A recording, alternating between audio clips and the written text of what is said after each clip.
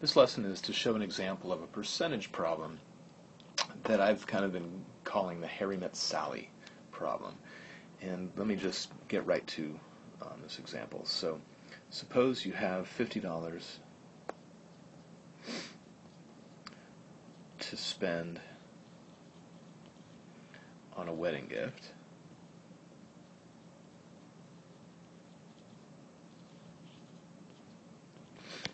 Tax, hold on, I'm going to sneeze, hold on, I'm going to pause. Alright, tax is 9.25%, and wrapping costs $4.50, and the question is, what price gift can you afford?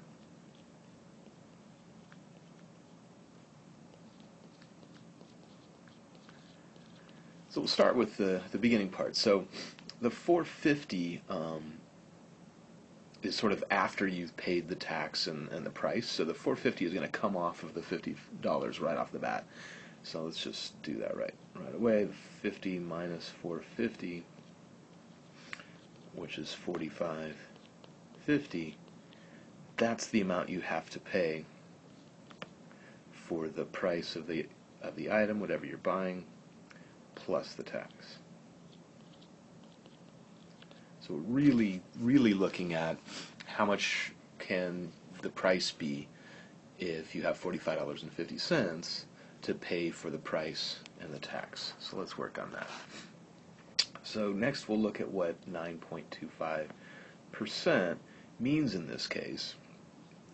It means that if the item costs $100, you'll pay $9.25 in tax. And this would be great. This would be great if you either knew how much tax you were paying, or you knew what the price was, because then you could solve this proportion, because you'd have 3 out of the 4 unknowns and you'd do your thing. But unfortunately, we don't know how much tax you're paying, and we don't know the price. What we know is that we have $45.50 to spend. But we can use this idea to help us out. If really the price is $100 and tax is $9.25, then if the price is $100, so I'm making a new proportion now with new ratios, if the price is $100, you're going to have to pay $109.25 to pay the price plus the tax. So in a certain respect, what you have to pay altogether is 109.25% of the price. So let me write that down. Altogether, you must pay 109.25% of the price of the item. So now we're getting somewhere. Now we have, and I'm just going to call this the total rather than price plus tax. I'll just call that the total. So it's a little bit easier to write down.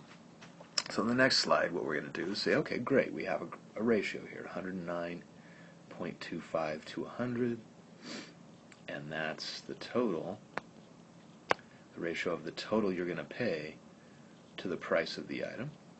And now we do have one of these other numbers. Oops. Especially if we write 45.50 rather than 45.40. And we're looking for this last one. We're looking for what price can you afford. So now we're there. I mean, once you're here, and if you get used to how proportions work and how to find the multiplier, or if you're not in my class and you're cross multiplying or whatever you're doing, great, you're there. So let's do what we've been doing in this class, which is to find the multiplier by taking the 45.50 and dividing by 109.25, and so that's going to be the multiplier down here too. 45.50 over 109.25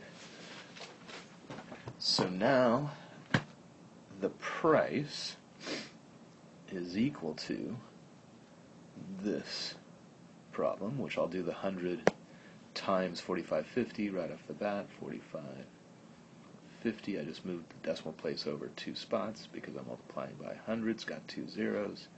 Divide that by 109.25, and my calculator says, let's see, 4550 divided by 109.25 comes out to approximately 41,647. I'm just putting a couple of the digits out here, 7. But we make sense to round to the nearest penny. And honestly, you can only afford 41.64 because it would be a little bit off if you put 41.65. But I kind of like putting 41.65 here, with the understanding that if you're short a penny, you get to the register at Macy's and you're short a penny, guess what? They'll give you a penny. So, all right, that's it.